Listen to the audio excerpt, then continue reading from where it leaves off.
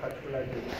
And they told me issues that I have to address in the city of Johannesburg, specifically Metro Police, to boost the morale, to ensure that the Metro Police are performing to the expected way that the public expect them to do, and most importantly, to take care of the Metro Police. Because the executive mayor, the city manager says, you'll never win unless you take care of your troops.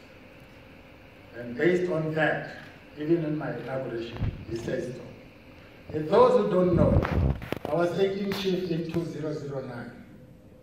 And during that time, there was no problem. And those who don't know, I've been a director in JMPD since 2003. Others came and said, why do you take them from the old administration? But they said his track record speaks for itself.